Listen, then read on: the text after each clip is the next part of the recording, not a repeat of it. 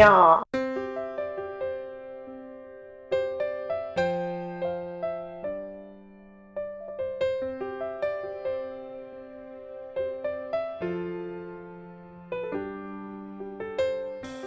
Hello, my gorgeous, beautiful, wonderful queen bees. It is your girl Amanda, the buzzed artist. Welcome back to my channel, a place where you can let loose and just have fun with your art. So for today's video, I thought I would answer a question that I recently got the other day. And that relates to finding new ways to think and go outside the box with our art, and finding ways that we can try new things instead of doing the same thing with our art over and over and over again.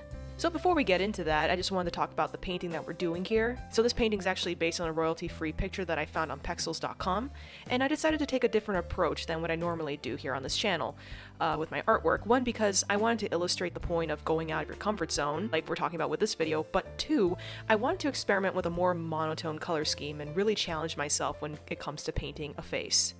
And something else I wanted to mention, if you really love my pop art and want to learn how to create your own, be sure to check out my online course, Turn Any Image into Pop Art. This is a 6-day mini course that walks you through step by step through my process for breaking down an image, capturing likeness, and other techniques for turning any image into a gorgeous work of pop art that you can be proud of. And the best part is, this course is free for all of my subscribers here on YouTube. So the link to check out the course and enroll is in the description below. Okay, now let's dive into the art of thinking outside the box with our art. So have you ever felt that you were only good at one thing with your art and felt incredibly hesitant to try anything new? You pine for a more out-of-the-box creativity, but you find yourself stuck in a spiraling circle of fear and uncertainty. And you think to yourself, what if I mess up? What if I fail? I just gathered enough courage to make something I like. Will I be able to handle more self-criticism if I try something new?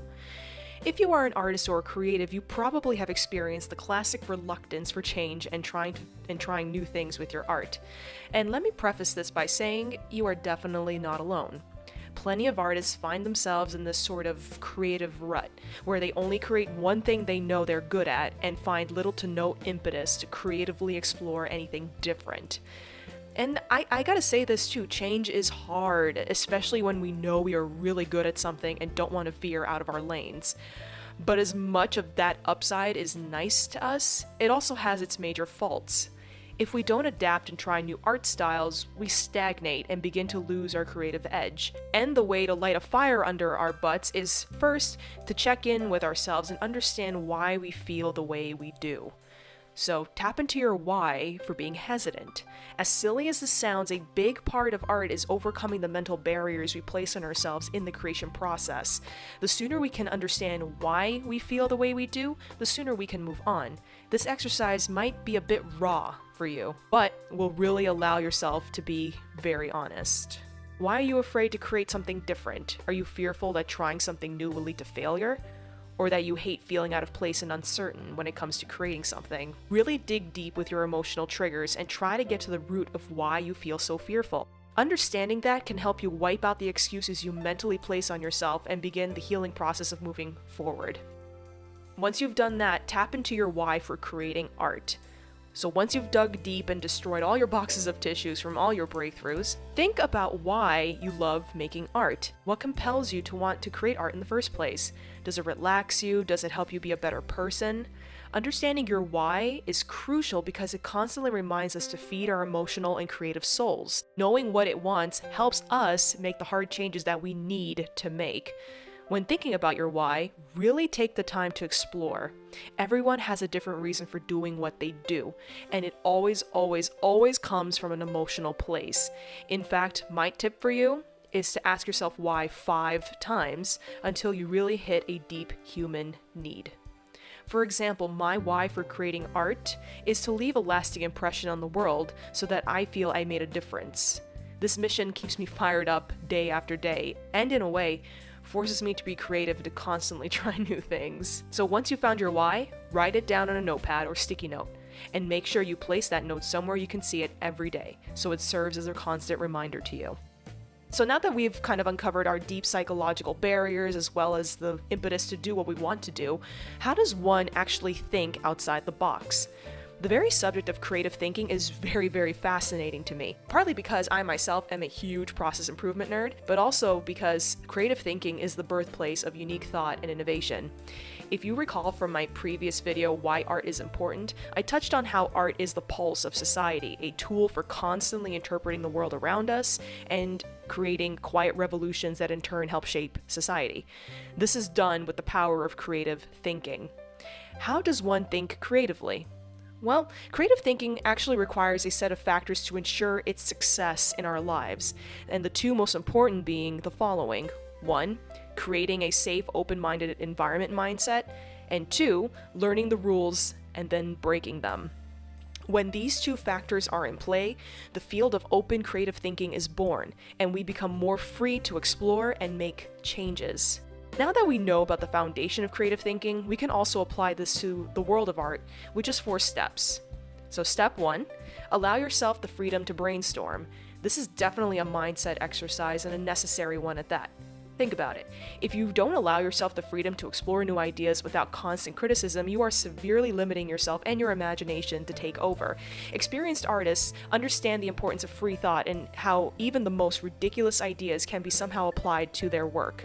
How do you think the iPhone was born? The concept of a supercomputer you can carry in your pocket was nuts back before the age of smartphones, but Steve Jobs, the creator of Apple, found the most innovation in his engineers when he challenged them to accept that no idea was a bad idea in the initial creation process. It was a super ridiculous, nay, laughable notion that a portable small computer was somehow achievable. And as crazy as it sounded, it worked, and Apple cornered the market as a titan of tech innovation as a result of this. The same applies to us as artists. Keep an open mind, look at every idea that pops in your head as viable, and do not immediately dismiss it because it sounds too silly.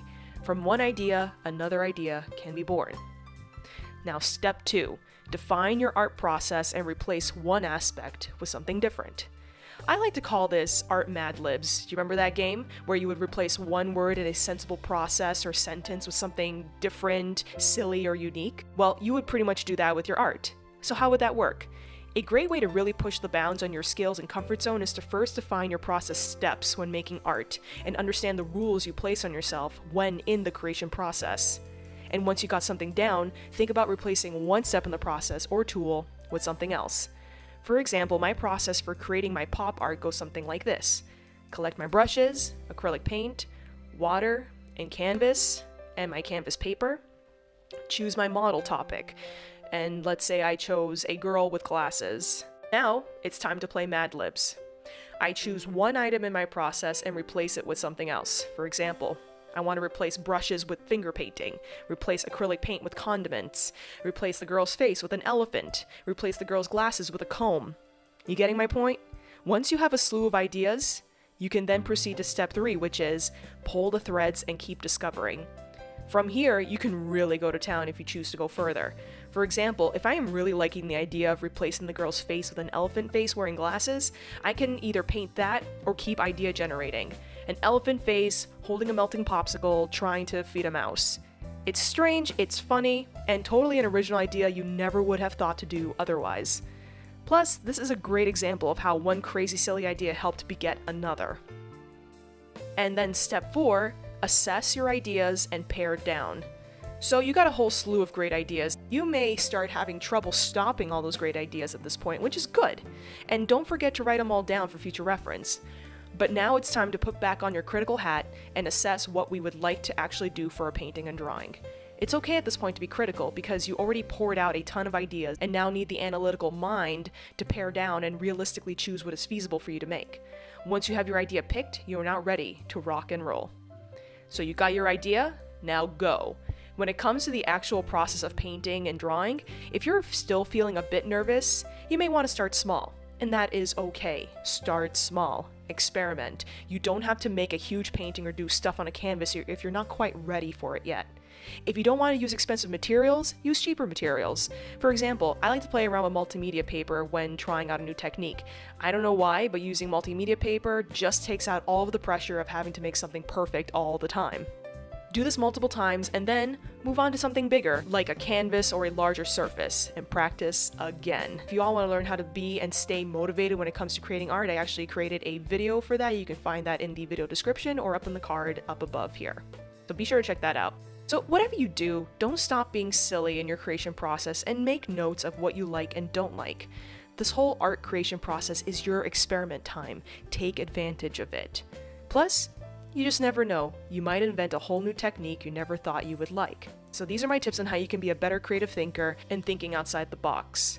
So what did you think of my tips, my queen bees? How do you think outside the box and get out of your own creative slumps? Comment below and let me know. I always look forward to hearing from you, my gorgeous, darling, beautiful queen bees. So that's it for this video. If you enjoyed this, please be sure to give this video a like, and to subscribe to my channel, hit that like button. You know what to do so that you can see more fun art-related content from me to you in the future. Alright, my queen bees, remember to love yourselves and always have fun with your art. See you all next time. Bye!